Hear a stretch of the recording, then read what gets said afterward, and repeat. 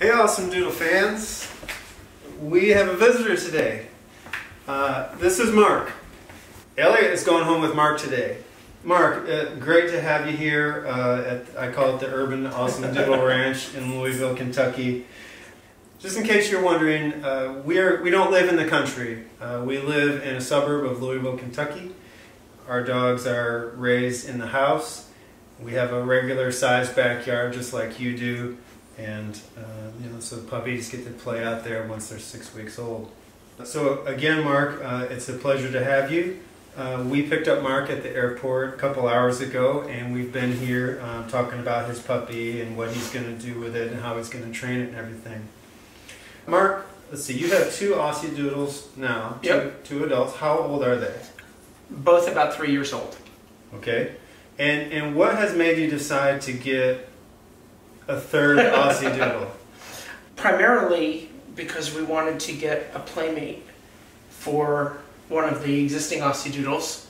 Because one of them is very quiet and one of them is very playful.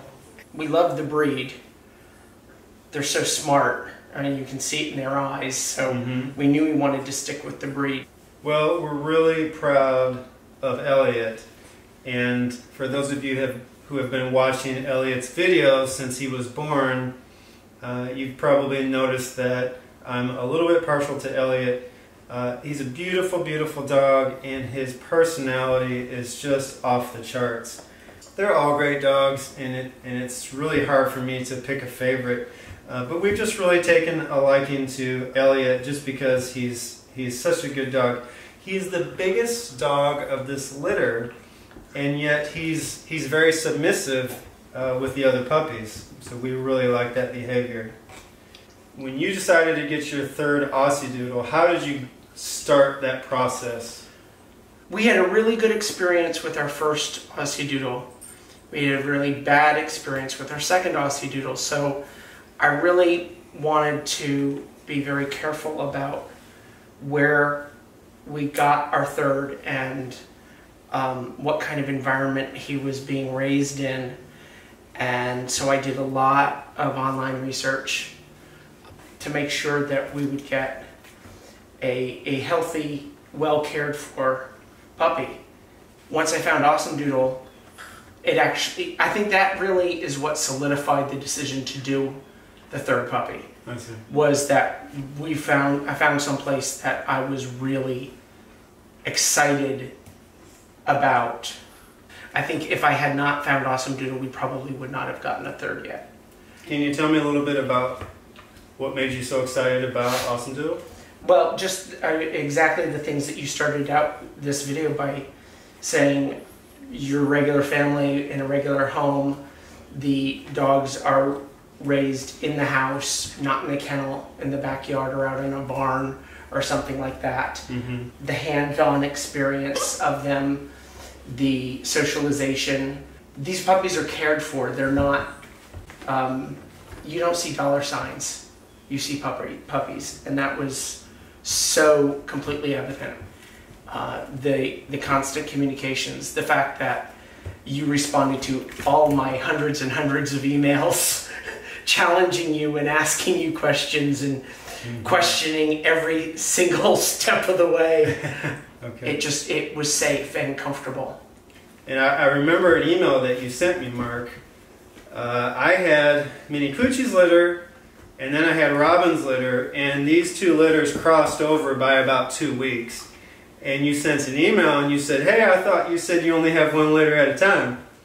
So I had some explaining to do there with Mark. But yeah, we typically have one litter at a time. Occasionally we'll have a litter that crosses over by a couple weeks. Well, I think what really got me was that it's relatively easy to make a website look enticing and... No, it's not. Okay, so it's not. But yes, people, I know what you're saying. People can do that. Yeah. And yet, what was different about AwesomeDoodle was that you had the communication and the availability to back it all up. You invite people to see where the puppies are born and raised. You don't want to pass the puppy off at the 7-Eleven down the street. Yeah. You know? Yeah. I'll meet you at McDonald's. Exactly.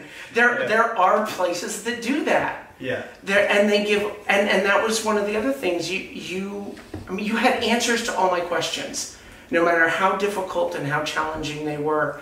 And I asked very pointed questions. I didn't want to support a puppy mill.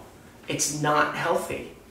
And I'll be honest with you, the first several communications we had, I would get off the internet or my email and I would say, this is too good to be true. This is too good to be true. And it just kept happening. And then it wasn't too good to be true, it was just true. Okay, so Mark sent us a birthday photo of one of his AussieDoodles. So was it Edgar? It was Edgar's. So Edgar was 1 year old, and he had a cake that looked like the head of an AussieDoodle. It was hilarious. It was Edgar, actually. They made his face.